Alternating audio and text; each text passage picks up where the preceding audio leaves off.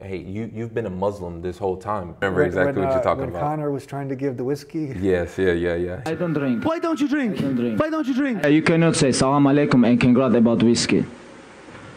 I went and I visited a masjid maybe 3 times. He's a drunk alcohol guy or something like that. Yeah. When alcoholic, someone drunk guy talk, nobody cares about him. Oh, right, yeah, I saw that. It was Nate. Choked the guy out. Put him down gently. He took a little nap. I don't know if it was gentle. Yeah, yeah. I don't know if it was gentle. Good to see you. Walaikum salam. Great to see you. Great to see you. Subhanallah.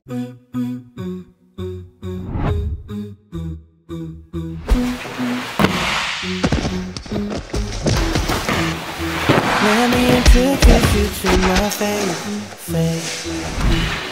We have one God, His name's Allah. And His final messenger's Muhammad. Peace be upon him. This is our religion, Islam. This is the Deen Show. I love you very much. I love all the work that you're doing. When I was ready to talk about it, I would only talk to you. And I was explaining how much respect I have for the faith of Islam. Welcome to the Deen Show. The Deen Show. Assalamu alaikum. Wa alaikum salam. Kevin Lee in the house. How are you doing, my brother? I'm great, alhamdulillah. Life is great. We made it happen, huh? Last time over the web, now we're live here together in sunny Tampa. Subhanallah, I'm here. Yeah. I'm here. I had to drive all the way. I love it though. It's a beautiful center you got. Thank you, alhamdulillah. We got the future Deen Center now. Alhamdulillah, brothers and sisters, as you can see, we've acquired the property and we're getting right to work. And with your du'as and support, we can go ahead and get the masjid and mega dawah center up, open, and running, inshallah. Imagine every person that prays here, gets educated and guided to Islam here. You'll get a part of all those blessings and rewards, inshallah. What are you waiting for, brothers and sisters? You're going to leave it all behind anyway, so go ahead and invest in your hereafter that's everlasting. Click the link below, donate right now. May God Almighty Allah reward all of you. And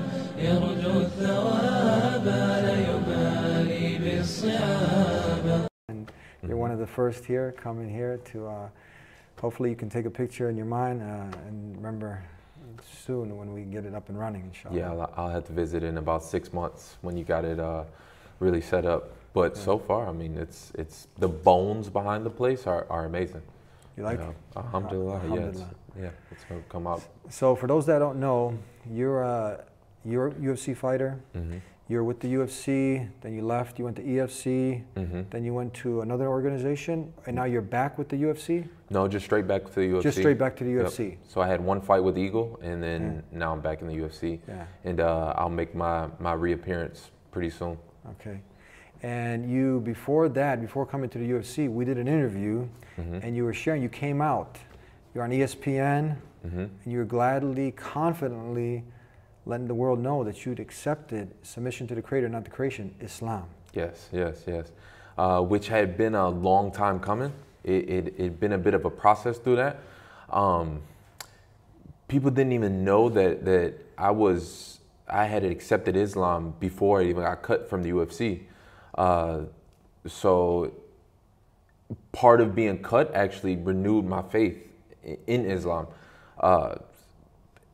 I don't know how much of the story I can kind of share with you, how much of it I can kind of go back and tell. Yeah. Because I haven't really done many interviews or come out and share the story, but I do feel like it's important for people that may be along a similar path and kind of looking for the answers and looking for the meanings of life, right? This is actually the first interview in person that you're talking about this now, in full detail, huh? Yeah, so once I had my fight with Charles Oliveira, right? I feel like that's really the fight that kind of got this started. It kind of started a downward spiral. Yeah. I tore my knee during that fight, which I might be a little different than some of the other guests that you had on your show. I've seen other guests you've had, and they're a little more pure in their deen. But me, I came from straight sin. So once I tore my knee and I had the surgery, I was introduced to the pain pills. Yeah. And then once you're introduced to the pain pills, then that kind of starts a downward spiral through different drugs and different things that seem like the answer at the time. They seem like that's what you need in order to feel whole, to feel like yourself. I went through that spiral for about a year and a half, until my birthday of the next year. And once on my birthday, and I really like just spoke with God, and I really prayed, and I really like looked for these answers. I had lost my last fight, so I just felt so lost. Like when you lose a fight, especially after you've had so many years of winning, you just feel kind of lost and hopeless.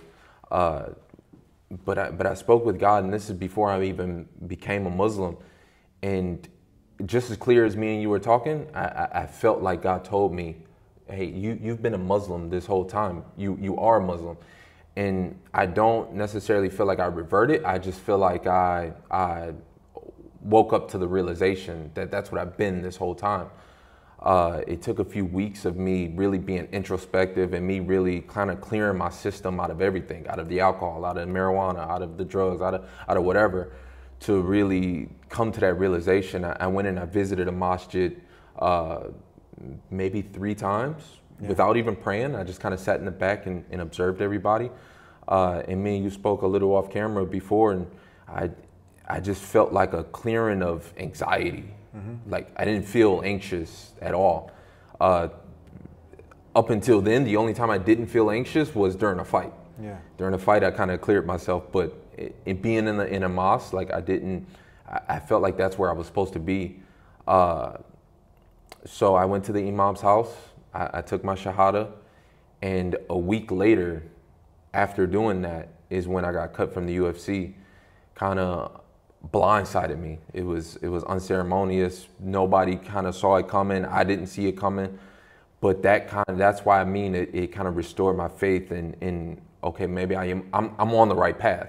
Yeah. And I told this to my brother, and he's like, that doesn't make any sense. Like why would you converting and then something bad happening to you like mean that you're on the right path? It seemed like you're on the wrong path to me. But in my heart, I knew nobody can really understand the conversations that you have with Allah other than you, I think. And when that happened, it kind of renewed my faith. Like, okay, I'm definitely on the right path. And where it gets interesting, I don't tell this to anybody, right? That nobody really knows that, except me and that imam and a few people at the mosque, but nobody took pictures, nobody really knew. And my brother Ali called me after I got cut from the UFC. He called me maybe the next day or 2 days, and he's like, oh, it's terrible what they did to you. They cut you, blah, blah, blah, all this. And he's like, I want to bring you into Khabib's new organization, which I had no idea that Khabib was even starting an organization. Mm-hmm. He doesn't know that I've converted at this time. And I felt like that was another sign, like Ali was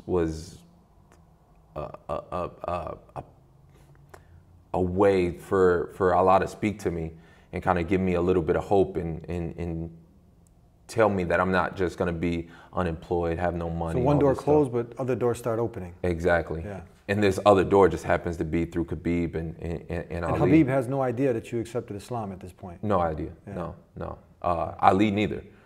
They don't find out. So out. both, that's Ali Abdul Aziz, right, and Khabib, they have no idea that you became a Muslim. Correct. At this point. Okay. Yeah. They don't find out until after I fight for him. I fought in March.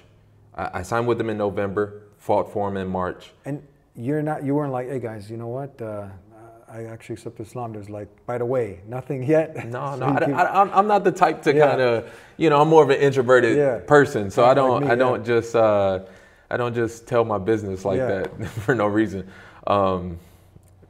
But he's kind of known me through the years, and I've always had respect for Ali. And I think just as me being who I am, he that's why he did it without even knowing that I had converted at the time. Mm-hmm. Wow. So at what point did they find out? Maybe a year and a half later. Not a year and a half. About a year. About a year later. Was it from the ESPN or was it from you guys talking privately? How did it come out? It was maybe 2 months before I announced it on ESPN. I was at the masjid. I had been going on Fridays. My brother Saeed had took me to a masjid in Boca, and I took a picture with somebody there.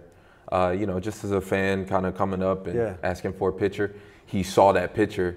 He called me on the phone and was like, You're Muslim? Like I had no idea. He's like, oh, okay, now we're really brothers. Now I really can help you.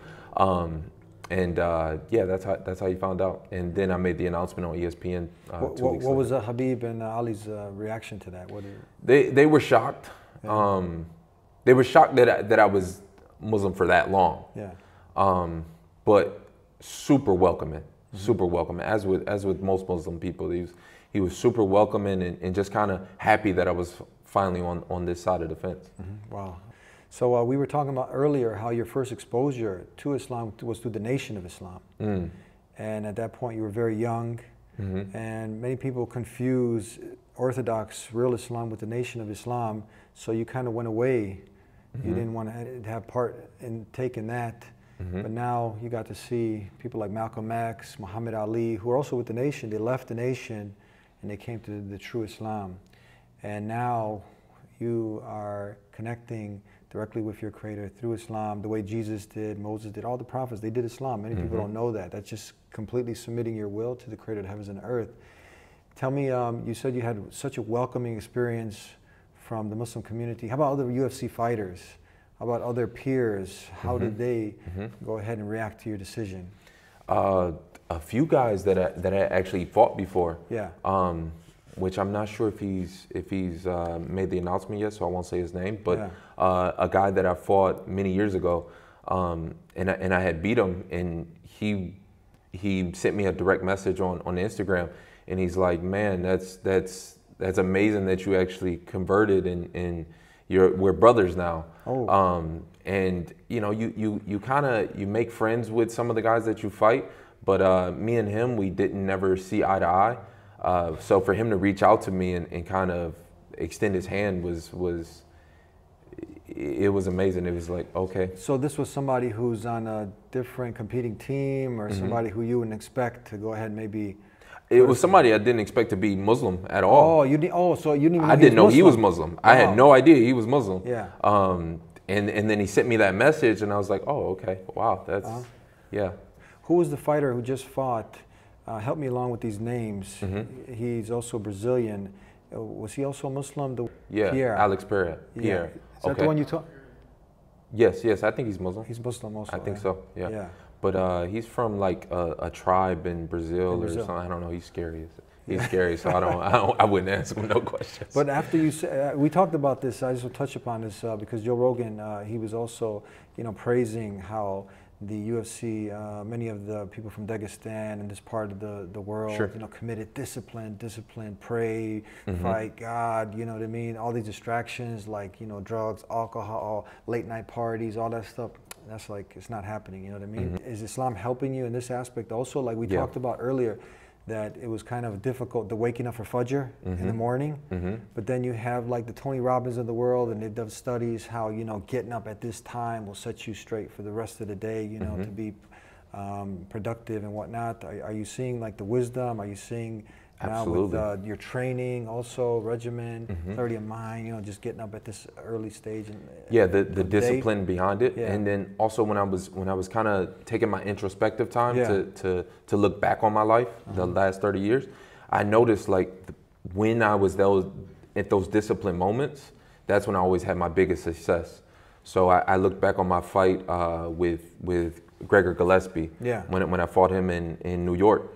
When I looked back on that camp, I noticed how early I was waking up, how I didn't drink alcohol at all before then, where some fights I would, to be honest, I would be drinking throughout the camp. Even throughout the camp, you'd be even drinking? Throughout the camp. In that fight in particular, I was on such a mission to kind of reestablish myself as a top contender that I was so disciplined, and that fight was really the first time that I prostrated without knowing that that's what I was doing. So I've got a younger brother, right? He's in prison right now.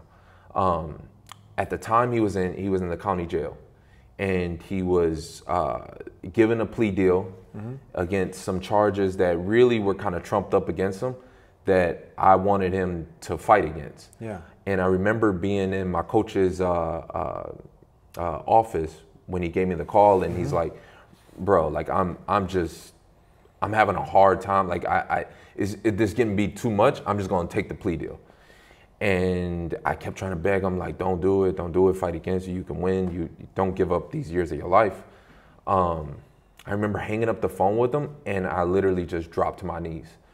And I basically prostrated without, this is way before I'm thinking about converting. I don't even know what Islam is at this point. Like you said, I'm still thinking it's the nation. It's black supremacy. It's all these things that it means, not the unity and the peace and the love. Yeah. But when I sat there and I just had a conversation with God, and I just spoke with laying down, he told me that I needed to fight, and that ended up being one of the best fights of my career. And it kind of reinforced my feelings behind, like you said, like the discipline and everything that Islam teaches. That's what made that fight so great for me. It wasn't necessarily just my ego or that I was bigger or stronger or anything like that. It was my discipline towards staying true to myself and true to God and kind of following that voice. In the moments when I didn't follow that voice, the results weren't nearly as spectacular. But I was surprised when you were saying that even during training camp, you have not just yourself, but many fighters, they do that. They'll drink. Yeah. Yeah? Yeah. Were you on the stage? Was that you on the stage when it was Khabib and Conor? Were you in the... No, not Do you remember that? I remember exactly what you're talking about. When Conor was trying to give the whiskey? Yes, yeah. You know, it's Shane the Boss's birthday. I'm not underestimating. Actually, just let me give him. It's his birthday. I'm gonna go like Shane the Boss. Happy birthday, like, Shane the Boss. I don't drink. Why don't you drink? I don't drink. Why don't you drink? I never drink. I'll tell you some buzz at parties. I never drink. You're mad backwards, boy. I think it's gonna be a long night for him. Yes. Oh Lord, save me, that's tasty. He knows this. Khabib, assalamu alaikum, and Conor, congrats on proper 12. Thank you, sir. Could we get an official prediction on the fight? You cannot say salam alaikum and congrats about whiskey. He brought the whole open bottle on top of the stage. Yeah. Was that his? He was trying to promote his whiskey and.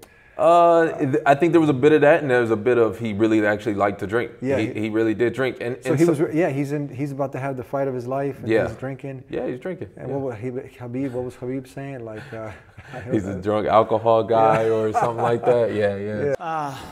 He can say whatever he wants. When alcoholic, someone drunk guy talk, nobody cares about him.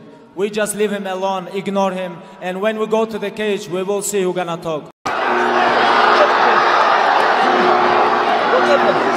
Let's talk now.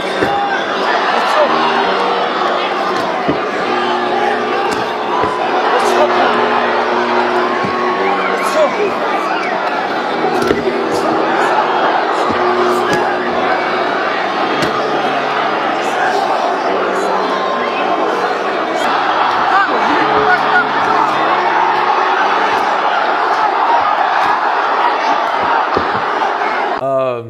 Yeah, it's just the reality of the situation, especially when you're young and you kind of going off momentum and you feel unbeatable, unstoppable, and like you can do whatever you want. Were you at one point supposed to fight Conor? At one point, yeah. Yeah. You think that can ever happen? I think so. I think it's still out there. It just depends on. There's a multitude of factors. I think it's timing more than anything. Is he going to fight soon at all, Conor? Is he lined up to fight anybody? From what I've heard, he'll come back at the end of the year. I'll come back in July. He'll come back. You guys are in the same division? From what I'm hearing, that he wants to go to 170. So yeah. Okay. Yeah, I'm permanently at 170 now. Yeah. So yeah, that would be a great fight one day. Yeah. One day. Conor and Kevin Lee, huh? Yeah. It'd be a lot of. It'll be a different me though. I think he'll get a different version of myself. So this is something that's truly fascinating. I've interviewed so many different people, and just to see the more clarity of life, when people figure out the purpose of life, you know, now they have structure and discipline. And your family now, how about family? So you had some people reach out, but how's your family taken to you accepting Islam? My mom right away was overjoyed. She was, you know, she's a devout Christian. Yeah. We've spoken many times on what that means necessarily, but she's been this way for her entire life. But she was just overjoyed that this brought me closer to God. She told me, like, I've just been waiting on something to bring you close to God. And she said, if this is the way, then this is the way. And she's 1000% behind it. Yeah. The rest of my family is too. I think they aren't as educated on it. And I'm not necessarily the person to speak on things that I don't know, right? Yeah. I will always speak on my experiences and what I've seen with my own two eyes. But I'm not somebody who pretends to know the answers to anything. Yeah. So I think some of my family members, it's a little harder for them to come around. But we've kind of always all believed in God. It's just we believed in God without a structure behind it. And honestly, Christianity doesn't provide that structure. Wow. I've got some people in my family that there's a Baptist preacher that's in my family, and there's just no structure behind it. I don't really think Christianity means anything anymore. I think you can pretty much do whatever and find a verse to justify it. Yeah. So there's no discipline, there's no nothing. While you're reminding me, I just interviewed a very nice brother. His name's Wilfredo. He was with the MLB, the baseball league, and Major League Baseball League, and he was sitting where you are, and he was one of the people responsible. He was organizing worldwide protests to get Andrew Tate out of jail. Okay. And they just I believe, this is my opinion, I believe because of his work, I believe that they released Andrew Tate. Wow. He was possibly a means of that happening because Andrew Tate's court date was coming. The protest was coming up, I believe, on the 11th. They released him on the 23rd.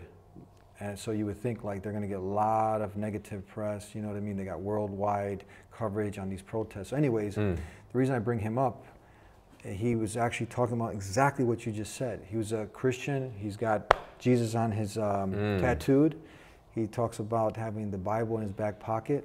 And he talks about how there was no structure also, what you're saying, like the how to, you know, worship God, how to do things, all of the things laid out like Islam does. So exactly what you're saying. So many Christians, this is just one of them who I was just with recently, who's a Muslim now, and he's saying the exact same thing. We're seeing this. And how many now people are listening to you, and they're also out there now, and hopefully, God willing, they can go ahead and not just follow how you do the takedowns and how you do a jab or a cross, but they can look into the way of life that's bringing you peace and solace now, and discipline and everything else, your connection with your Creator, Islam. Yeah. That's incredible. I think the ways of Christianity have gotten so skewed and so kind of lost in translation almost, that it's easy to kind of get sucked into evil. And it's easy to kind of get pulled away from it because there's no anchor kind of holding you to it. I mean, they speak about the prophet Jesus, but they don't really speak about like how he lived and who he was and what he did on a day-to-day basis, which when I look into it, when I do my research, he lived like a Muslim lives. You know, when you see, obviously you can't see pictures of him. There are no pictures, but when you see depictions of him, it's always as a Muslim. And when you see any of the writings that he said from his own mouth, are some of the same words that Muslims say in Arabic. It's not even in English that they've translated over and over again. So I think if Christians kind of stuck to the teachings of Jesus, it would lead them to the teachings of Islam, as ironic as that is. I'm so happy you brought this up, because this is something that a majority of Christians don't know. The love that we have for Jesus, believing that he was a Muslim, translated one who submitted to the will of God. We believe that he was the Messiah. translated Christ.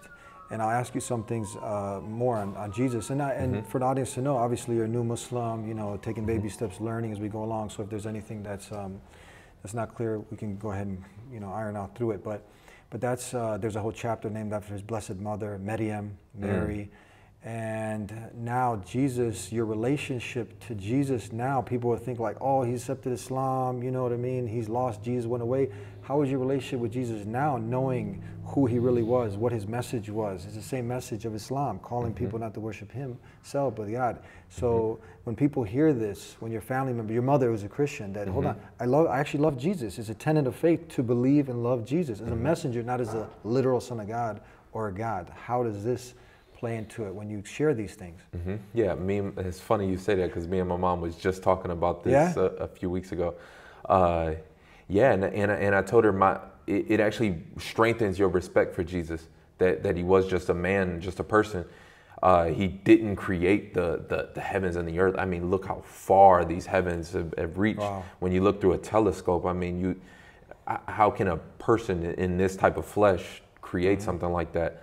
But it strengthens my respect for him, because I know the battles that he's gone up against of sin, and the fact that he could come out and influence so many people throughout history and throughout time and for thousands of years.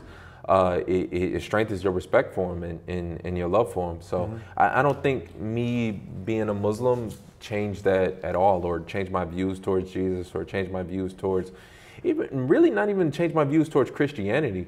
I have certain views about things that they allow, but not towards the people themselves.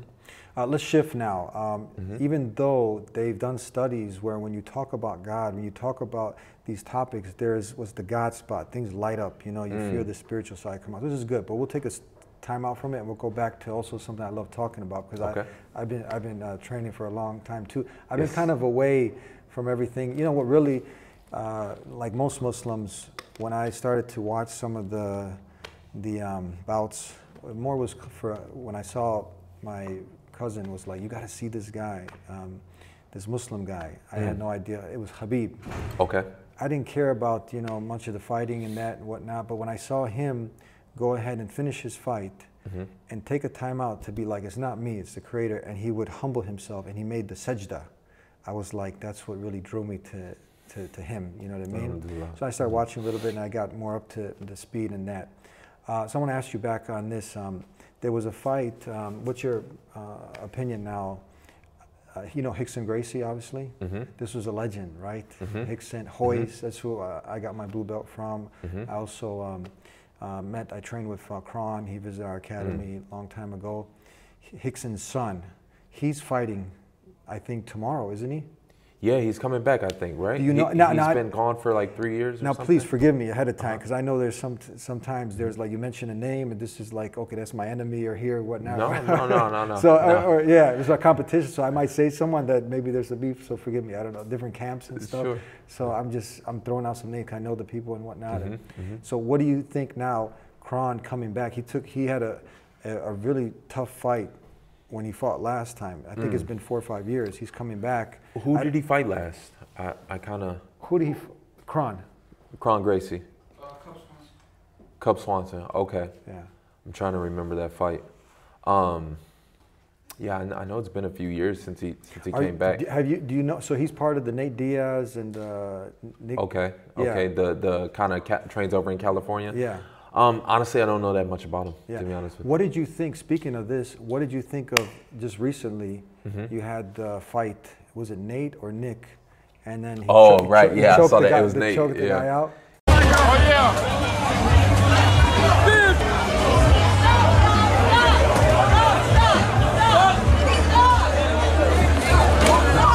Yeah, Nate's claiming self-defense. And I'm going to connect this to Islam. Watch me. And I can kind of see his argument there. You know, when you see Jake Shields is the one that I know that you know Jake Shields. Jake Shields is a friend of mine. Okay.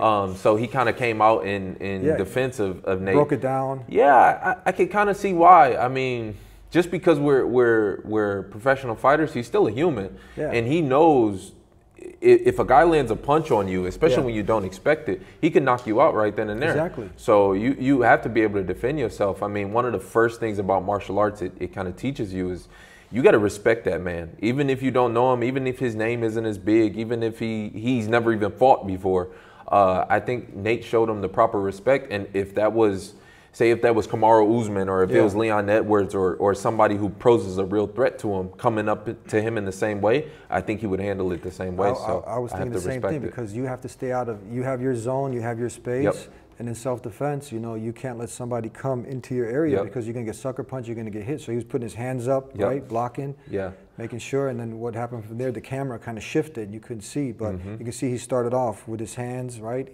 he's you know. And it's funny because, you know, one of my first kind of things that put me on the map was hitting Michael Chiesa when he ran across the stage at me, and I had to explain it to Dana, like, why would you do that? Because there's a certain zone between me and you, and we know that as men, once you cross that line, and sometimes the barrier is invisible. You know, so for me and him, it was the halfway point of the stage. So once he crosses that halfway point, you're on my side, and I have the right to defend myself. Which in Nate's case, he had the right to defend himself. If he's putting his arms up and the guy came within arm reach and not be friendly about it, then you're gonna get hit. And he helped him out. He put him down gently. He took a little nap. I don't know if it was gentle. But I don't know if it was gentle. But it's, I can see him getting away with it a little bit. You know. I think he should. He should be able to defend himself. For sure. And there's so many people. There's so much stuff going on. What are you going to do? And then the guy probably maybe trying to make a name for himself. He's in his zone. Headbutt. That was one of my famous things before. I mean, not famous, but well, famous. That's what I like to do back in my day on the street. As soon as somebody comes to me and he's in my face, the first thing, headbutt. Headbutt. That would go right on the street. This is the streets. This isn't an MMA fight. You know.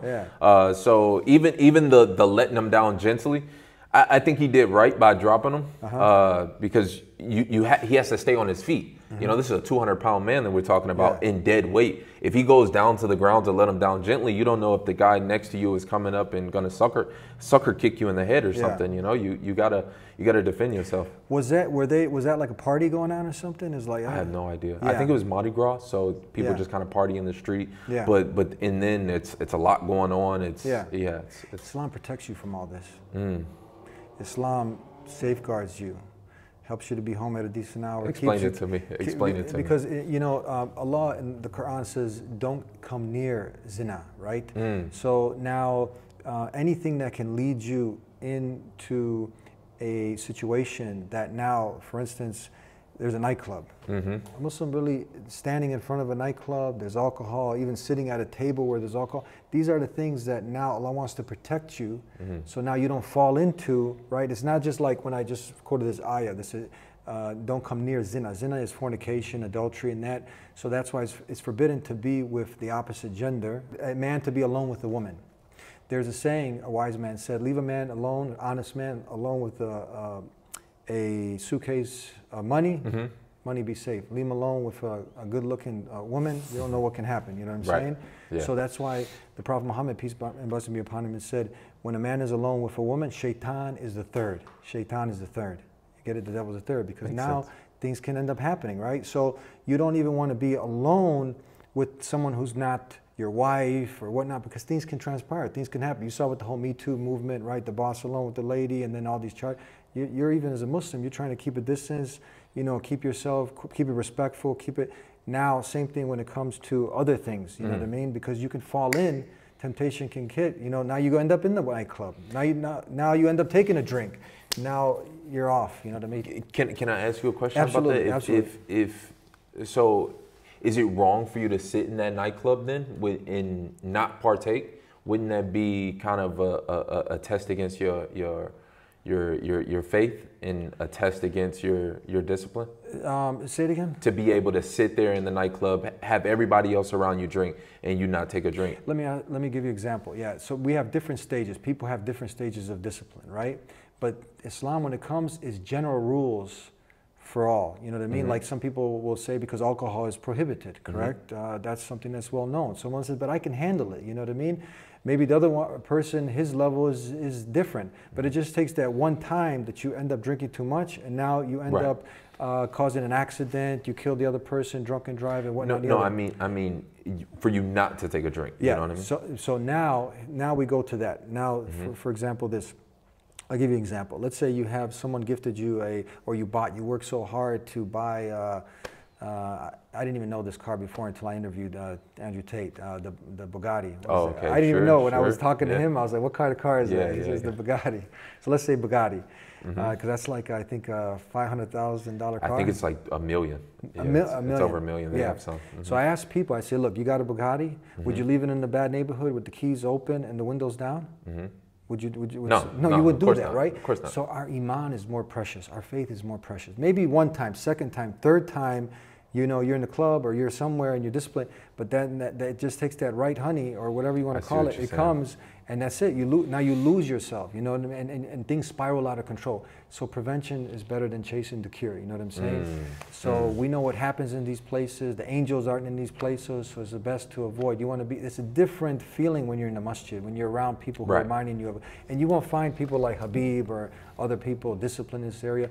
But, you know, I know, you know, I come from that lifestyle, I know, and it took me a while to go ahead and to distance myself, but it was different even just being in this atmosphere without being drunk.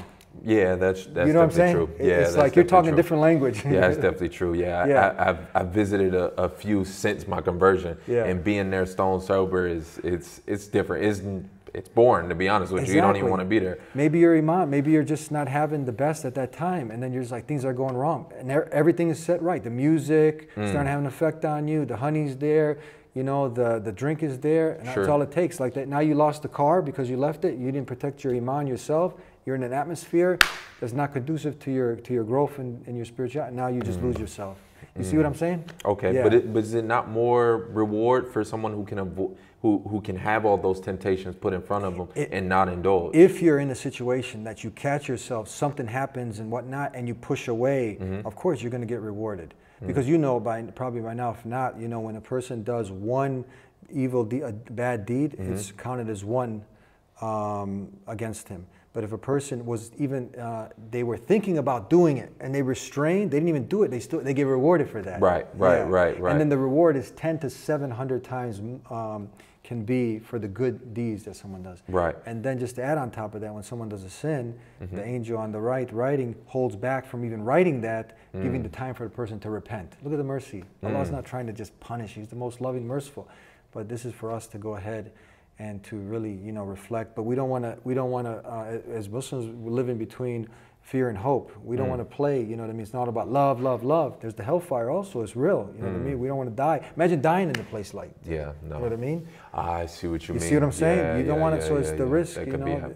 The harms outweigh, you know, the harms outweigh any kind of benefits. Did I answer your question? Yeah. And again, you know, step by step. A lot of times, it took me a while. Also, it took me. I had a part, you know, promoting a whole different world there. I know it took me a while to adjust. I feel the hard part is other people and other people that you may love. You know, whether it be your brothers, whether it be, you know, even like my wife. She's not necessarily a Muslim. I know. So it's that becomes the hard part of it. I understand. Yes, challenges of coming up, but. Tell me, when are these some of the things like I was asking you off camera, like now, are you starting to see in one aspect the wisdom behind some of the injunctions, you know, some of the things, because there's a direct verse where Allah is talking about there might be some things that you dislike, but it's good for you. And there might be some things that you dislike, but it's bad for you. You don't know. Allah knows. You know what I mean? So have you seen that in your life, where there's some things that you know you had to give up or anything, and then later down the line, now you're seeing like, okay, I see the wisdom behind that. Yes. And I've actually made dua a few times to give me that wisdom beforehand.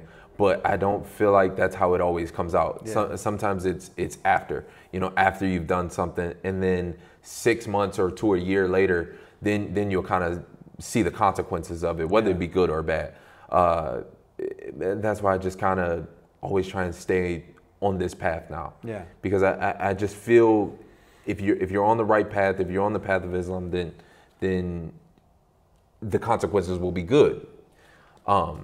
Because you don't necessarily, I don't think us as humans have that wisdom. You know, like you said, only Allah knows the entire plan. We kind of see bits and pieces of it. You know, I can kind of see what's right in front of me. I could see the experience that I've gone through or what I've had now, but I can't see the experience of my future. So I just have to pray and stay steadfast that all my decisions will be the right one to lead me to the right path. When you were going through those challenges you were talking about, and that's a huge epidemic of the painkillers, opioids, all of this stuff that's happening, you know, and then that sets people up for other drugs, you know, so you experienced that. Now imagine how would that be if you're still hanging. You want to help people out of that, but if a person doesn't want to help themselves, if you're constantly around the group of people who are just, you know, entertaining these things and they just use it casually, that's gonna eventually. Yeah, those are. It's a bigger problem than I was even expecting. You know, I kind of always knew it was a problem, right? Yeah. As growing up, I know I've seen my uncles, I've seen other people kind of go through it, and I just knew to stay away from it. But I didn't realize how powerful it was until you're kind of forced to take it. Yeah. You know, when you have a major surgery. And then it was Percocets first that they gave me. And before, my experience with painkillers was like an ibuprofen, where you don't really feel anything. You know, you take it and it's okay. I don't even remember. But you take a certain type of painkiller and you like, oh no, it changes your entire experience of the world, even, where it makes you feel like, okay, this is good. Like it's such a tricky, it's such a, what's the word I'm looking for? Like, it can just blind you to the reality of the situation until it gets too far out of your grasp. Yeah. Which is what I feel like it did for me. Inshallah, it didn't lead me too far before I was able to catch a grip on myself. Which luckily I have fighting that kind of did that for me. If I didn't take a fight in August, my last UFC fight, if I didn't take that fight, I wouldn't have made these realizations. But me taking that fight and being on the painkillers and being on the stimulants at the same time, of the fight doesn't lie to you. I'm in love with fighting because it's like the purest form of your expression that you can have, and it doesn't lie to you. And I think sometimes even if you're a smart person, you can kind of make up stories and you can kind of do things in your own head. But at the end of the day, the reality of the fight will always kind of bring it to you. So me going through that fight made me realize, like, oh, these drugs are really sending me down the wrong path. It's not getting me to where I need to be. Wow. And was it really hard? Did you have to go through how much of a detox, or how much time did it take to get off of this? It took me about 4 weeks. Yeah. Starting from my birthday, which was the beginning of September, until like the end of October, or middle of October, when I made Shahada. About 4 weeks. You just said something here. Maybe some people, maybe Dana White's tuning in, or some other UFC fighter or somebody, and you said Shahada. So I just want to go ahead and just remove the mystery from it. So there's 5 pillars in Islam. One of them is to go ahead and, when someone professes this, they say the Shahada, the testimony that there's nothing worthy of worship except the creator of the heavens and earth. In Arabic, Allah. Aramaic, coincidentally, is Allah. Jesus spoke Aramaic, so he would say Allah also, Allah, and that Muhammad is the messenger, final messenger, and this would include all the preceding messengers, Jesus, Moses, all the ones that came before. So that's something that you said to come into Islam. What was it when you accepted Islam, when you took your Shahada? What was that feeling like? What was it that finally did it for you, that you were just like, you know what, I'm gonna, because I've been in situations where you can, it's such a blessing. It's something that Allah opens your heart to, because someone can be shown all the proofs and evidences, and Islam has so much of it, but still, it's just not meant to be. Something Allah didn't open their heart. But what was it that finally clicked with you, that you're like, I'm ready. I need to do this? Was there one thing, or just? I think it was my experience inside the masjid. Yeah. I think it was my experience of sitting in the masjid and not even taking, I wasn't praying, or I didn't actually come into it, but it was my experience of seeing the people through it. Yeah. It was that, and then, like I said, me being fired from the UFC after that kind of really renewed my faith, and it made me pray even more. But yeah, I think that's that's the point where I was like, okay, this is the path for me. When I walked in and I didn't feel like anxious, I didn't feel like, oh, I want to get out of here. Like, oh, I want to, throughout my whole life, that's kind of how I had been, just kind of going through life.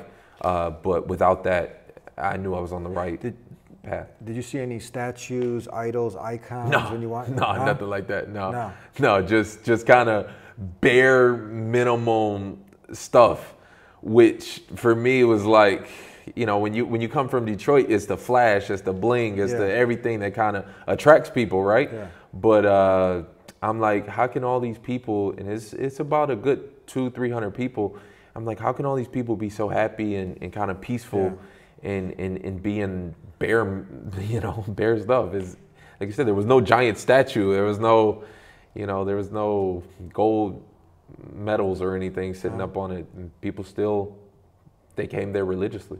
Has anybody, like, discreetly, or have you sent somebody who, because as human beings, I mean, most people have a void. They're searching, but they're kind of like lost. They don't have direction. Has anybody kind of hinted to you, or anybody that you actually yourself invited, say, come with me, come to Jummah, come to the mosque, come, see, they're seeing this peace with you, they're seeing, this, you now taking a new turn in life, and they want some of that.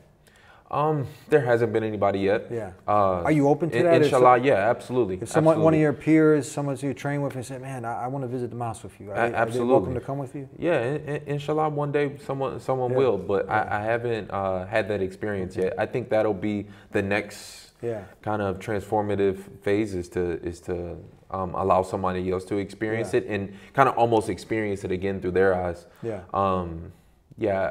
I look forward to teaching my son, and I look forward to teaching some of my family, but I haven't felt that yet. Misconceptions. There's a lot of them, a ton of them.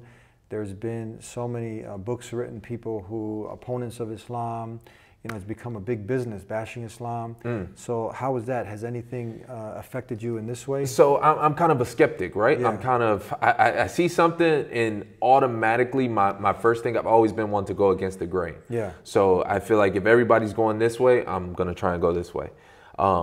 And even with Islam, right, there's 2 billion people that on this planet right now that are Muslims, and part of me towards it is like, okay, there's got to be something here that I can kind of go against. Yeah. So when I'm reading the Quran and I'm reading everything, and even things that I'm hearing, I'm seeing videos, I'm seeing all this stuff, there was nothing that I could point to say, no, that doesn't make any sense. Yeah. There was nothing that I could ever point to that I could refute, or that I could kind of go against, or that I could logic my way out of. Yeah.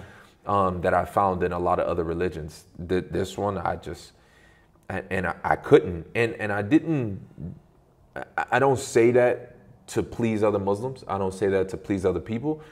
I just say that because that's been my experience, and that's what, really just to please God, and really just to please Allah. Like, that's just the truth of the matter.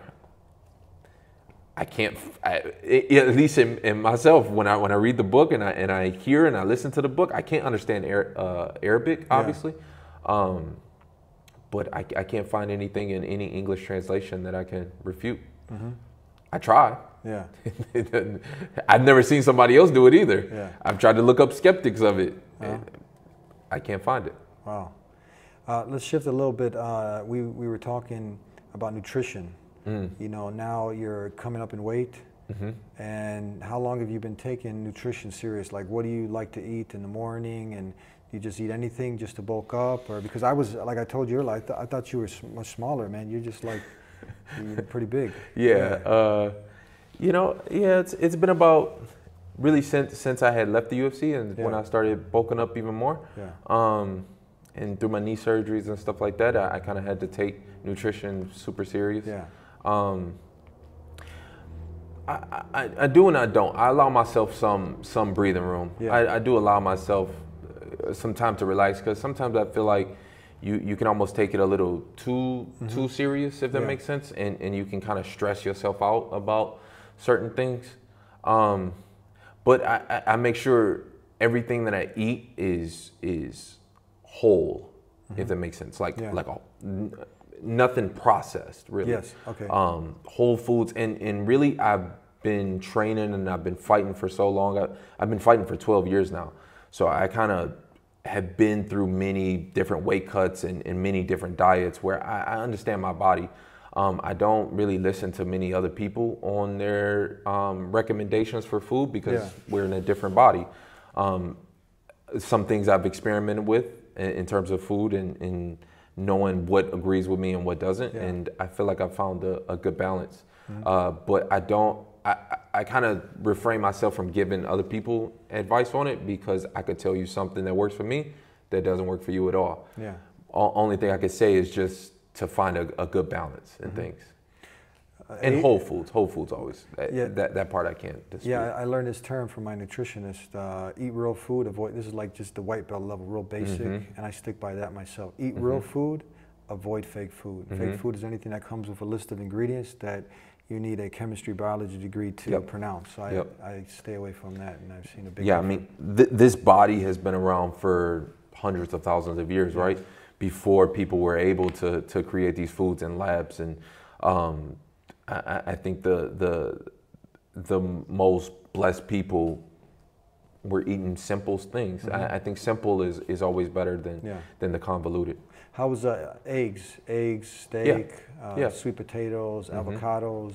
These go good with your body? Avocados, I don't really. Not really? Yeah, not avocados for me. Liver? But, you know, I've been on to the organ meats lately. Organ meats? Yeah. Okay. Liver, kidney, heart. You seem like a little shy to because these are the most healthiest foods. It is, but for some people it's kind of like they immediately get, it's a visceral type of reaction. But it's the most nutritious food. It is, and you know, one of the things Detroit is known for is chili, right? Detroit chili, Coney dogs, chili dogs, stuff like that. I found out in college that the secret ingredient to the chili is beef heart. It's actually a mixture of beef heart and ground beef, which I never really knew. But my mom said that was one of the things that she ate when when she was pregnant with me. She ate a lot of chili fries and a lot of and apparently there's a lot of beef heart in there. It's visceral, you know, kind of the organs of the animal. Which organ meats do you particularly like most? Kidney's pretty good. Yeah. How about liver? I've had duck liver a few times. Duck liver? Duck liver's great. Yeah, duck liver tastes great. Liver, they say, is the most nutritiously dense food. Like if you want the most bang for your buck. Yeah. I feel like you got to cook it right though. You know, some people make livers and onions in them. What about raw? Yeah, I never tried that. Never tried raw? No, you have? Yeah. You tried raw liver? Oh yeah. Okay, some raw liver with my brother. Bismillah, let's go. Bismillah. Does the body good. Alhamdulillah. It's not bad, huh? Wallah, it's good. It's good. Cow's liver? Mainly lamb or cow also. Yeah, cow. Yeah. Wow. Okay, you're a braver man than me. Yeah. See, it's a mindset. If you know, like you're if you're persuaded, the evidence is there that okay, this is the most bang for your buck, and you're not just going to eat something that's going to excite your taste buds. You're doing it because. Not because, like, a lot of times you're programmed, you know, because of all the foods we eat, convenient, junk food, fake food. But then, you know, you're told, like, this is actually good for your body. It's nourishing your body. It's proper. I'm in. You know, if it's good for me, I'm in. I'm going to do my best to try to program myself to eat that. When you said sheep and lamb liver, I could see that more. Yeah. Because it's probably less processed and stuff. But cow liver, I'm not too sure about. If it's humanely raised animal, humanely, yes, not the halal, so no, exactly. I like what you said. Not from conventional. No way. No, all right, no. I would. Right. Yeah, no. Okay, I just want to make. Yeah, I just want to be clear about. Yeah. Okay. Hopefully, when you come up down, we have some land, and we got some sheep and goats. So Oh. usually, have you ever done it yourself, slaughtered animal, prepared? No. Okay. No. That's Never. another step. Yeah. Oh Yeah. You'll take me? Oh yeah.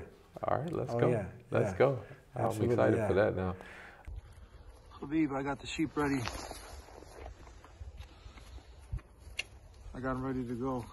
So this is what I love. So we're talking about the spirit, the soul, the heart. Many people neglect this, and they go down the road of alcohol, drugs, and trying to fill that void. You know, of all of these things that just keep you empty. Did you feel some kind of void, making a contrast to before? Was that void? How did that feel? And now, what do you feel compared to back then? Yeah, I feel like I'm only 30, right? Yeah. But I feel like I've lived for a long time. And the first majority of my life was kind of chasing money, power, respect, you know? Those are the things that I was after growing up. Like, that's all I really was focused on. Get more money, get more power, and then people will respect you. And coming up through fighting, I kind of got those. But it didn't do anything for me. It didn't satisfy the more I got, the more the hunger kind of came out, which can be demoralizing a little bit. It can be kind of depressing when you're like, man, I got everything that I dreamed of. Like, I got the big contracts, I got the house, like my mom's okay. All right, I did all that. All the stuff that I thought was gonna fill me up. Now I just want a bigger house. Now I just want I just want more of it. And it can just lead you on this just dark path, like you said, the sex, the money, the drugs, all that, like dark hole, yeah. But when you get on the right path, which honestly is a lot of tests through it, even. You know, like I said, I got cut from the UFC right after that. So it's a lot of uncertainty through that. Yeah. I feel like I was almost stripped away of all those things. You know, people start respecting me less. People start, you know, I didn't have as much power. Didn't have as much money, all that. But I feel like God took those things away from me so that I could really feel love. I could really feel compassion, unity. I can really feel a sense of duty, which is a lot bigger than chasing money and power and women, you know? Yeah. A sense of duty, for one, that every move that I make, every word that I speak, everything that I do is in the words of Allah, and it's following that path. That gives me a lot more feeling of fulfillment than any type of money or any amount of money could ever give me. So yeah, it's given me a lot more substantial. Did it, the miracle of life, did that have an impact on you? Many don't know, you just had a son. Yeah, right? He's 5 months. 5 months. Not too long ago, he didn't exist. But now he's here. Where did he come from, right? Oh yeah, right? Yeah, and it's I'm kind of, you know, I want to get back to him right now. Yeah. It's the best thing in the world. It's so amazing. I wish somebody, you know, people always scared me into having kids for some reason. If I can give a message to anybody, is have some kids, especially when you're young, man. Have some kids. It's so. I feel if I would have had him, I wasn't the man yet. I wasn't ready yet, but I kind of, yeah. I wish I had him younger even. I would have been. Helps a man also mature, not just living for yourself now, responsibility, and helps you, the completion of you, completing you in a way. Yeah, and it gives you just another sense of duty, you know. I think I think that's what a lot of men are missing. I think that's where our world is kind of going wrong a little bit. Yeah. Is they're taking that duty away from the man, and you just feel so empty without that. I truly think that you need it. And kids is just a built-in way to have it. You know, my son, he needs to eat. He needs it. I'm the one that has to provide it from him. for him. So just that alone, if he's eating, the rest of life is taken care of. What else do I have to worry about? I don't care about anything else other than him being taken care of. Yeah. That's the part that people don't tell you about having kids. Yeah. I wish someone did. Yeah. A few more minutes before we come to an end. Just your opinion on, and I know this can be a little bit controversial for some people, but you see it all over the news. You see men, because you're a professional athlete, so this kind of goes with it. You see some men who identify as something else, and they're competing in sports for women, and they're winning, right? And it seems like this is taken away from the women who are going into these sports, and now they're being deprived because a man is coming in. Yeah. But he's not a man, so it's confusing now, and he's winning the triathlon, the swimming competitions. Yeah. Have you heard about these things? Yeah, of course I have. You don't have to talk about it if you don't want even to. in MMA. I mean, we can. There's certain parts of it that you do kind of, you get nervous to talk about it, right? Yeah. Because there's mobs of people. But it doesn't seem like you're that type to like. I don't really care too much about social media or anything like that. I care more what about speaking the truth.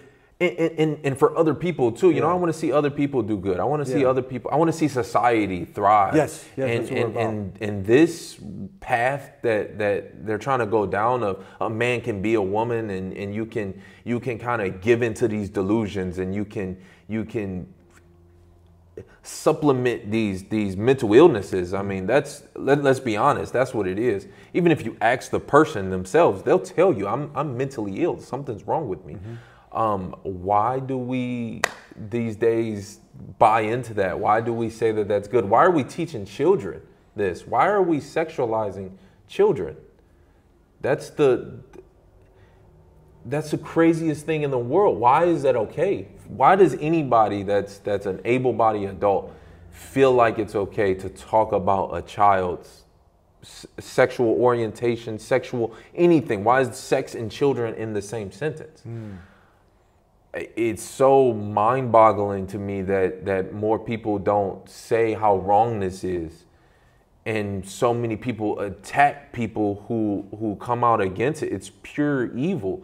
If sexualizing children isn't evil, then I don't know what is. I mean, it's the purest evil that I can think of.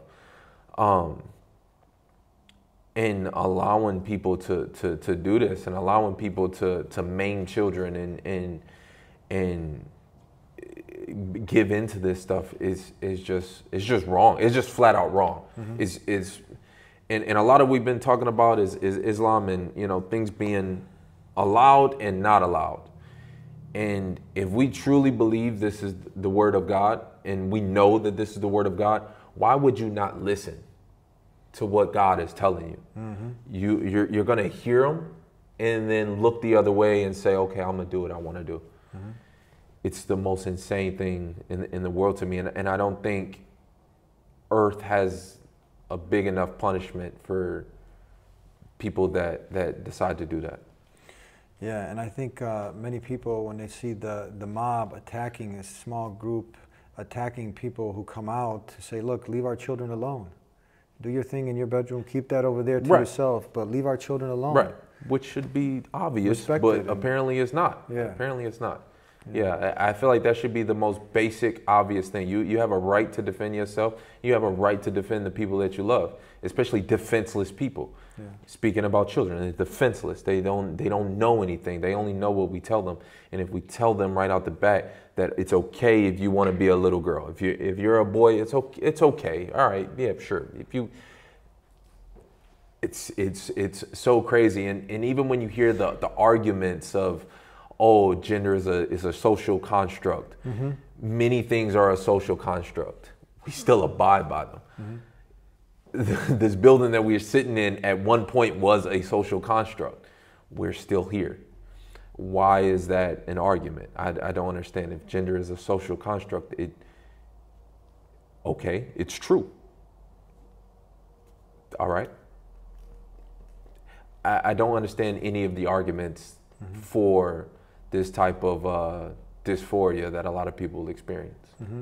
And it's nice, it's refreshing when you have, and like we started out talking about Islam, you know, or even the Bible makes this clear, you know, the Quran makes this clear, how God Almighty Allah created us, the man and the woman. The man is not like the woman, you know, this is something that is from the beginning of time, right? So people in position like yours and others, you know, you can be the person who even has strong feelings against this, but if you're silent, then what happens, you know, the voices of that minority become the majority, and next thing you know, the kids are getting sexualized, right? Nobody stood up to defend the little ones. You know, which I feel like is what we've done in the last couple years. The strong men who really kind of know right from wrong and know their own experience and are true to it, we've kind of stayed quiet and kind of let the monkeys run the zoo. It's been a lot of that. Nobody's really. I'm not gonna say nobody's had the balls to stand up for it, but.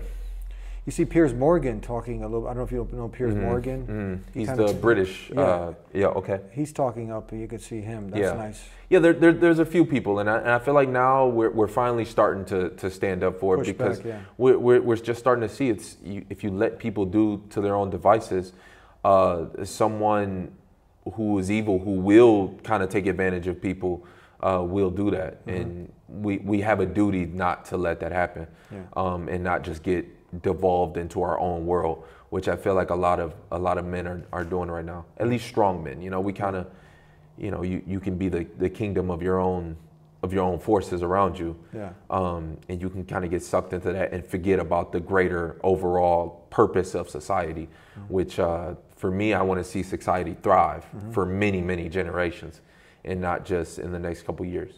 Do you feel that's also part of being a man, being someone who's courageous, not just being courageous to fight because it takes a lot of courage to fight in this cage, but to go ahead and speak the truth against. That's actually harder, to be honest with you. It's harder because sometimes you don't know if how you're feeling now is going to change in the future. Like I said, fighting is what it is. It's a moment, it's a snapshot of time. But I think one thing that the internet is kind of teaching us is some of this stuff is going to live forever. So it's kind of you have to make sure you're on the right path before you say something, because in the next few years things could be different and it could change. So I think it's actually more courageous when people stand up and they speak. It's more courageous to do that than to step in a cage and fight. And this is why one of the reasons we do the Deen Show, because it's out of the love. We go ahead and share this message, and people who are even going down these paths, I truly believe is because they don't have the guidance of the Creator, and that door is open for them too, for everybody, you know, because God Almighty Allah is the Al-Wadud. He's the most loving, the most merciful. So if you want to live a good, wholesome, pure life, you'll come to the way of life that was revealed by the Creator of heavens and earth, the way of life that you're upon. And that's bringing that solace and peace, and inshallah it continues to. You keep living it, and you can be a good inspiration and motivation for others. And with closing now, what advice would you give for maybe a person who is going down the path also? Maybe they lost the fight, they lost the battle, whatever, and now they're also taking some of these pills, and they maybe even contemplating taking their life, whatever the case, and they're just tuning in now. And they're listening to you, you know, and then they've been hearing the term Islam and whatnot, and they're a fan of yours, and they want to hear. What advice would you give them? The only advice I can give is just not to give up. Not to give up. To keep pushing. Keep pushing. Don't give up. Eventually, Allah will come to you, in whatever shape or form that is. Just don't give up. Don't lose yourself. Don't think just because you are this way today that you're going to be this way forever. I think you never know what's going to happen. You can't give up. You keep going. Even if you gave up yesterday, keep going today and tomorrow and the next day and the next day. Just don't give up. We never really know what this world is gonna end for us, but we know if we can stay on the right path that eventually Allah's love will be there in the end. Beautiful. Any other closing comments? Anything where people can look you up? No, not really. No, just get ready for my fight in July, and I think I kind of will let the fight be a representation of who I am at the moment. That's a lot of the reasons why I've stayed shy off of saying too much. Yeah. I want to show everything through actions, and then I'll be able to speak. May Allah, God Almighty bless you, and inshallah, And look at me as your look at me as your older brother. I'm here for you to help you along your journey. Anything you need, I'm a phone call away. Thank you. And when we get down here permanently, we're not too far away either. So inshallah, look forward to having you here back when we finish up everything. Yeah, I got to come back in like 6 months once this place is. It's gonna be beautiful. This is gonna be a nice spot that you guys set up here. Yes, the Deen Center. You're a blessing. Alhamdulillah. You too. Thank you so much, my brother. I cannot leave without giving you a gift. If you're not yet Muslim and you're tuning in to see what these Muslims are talking about, and you like a free copy of the Quran, go ahead and visit thedeenshow.com. We'll take care of the postage and everything and get it delivered to you. And if you still have some questions about Islam, call us at 1-800-662-4752. We'll see you next time. Until then, peace be with you. Assalamu alaikum.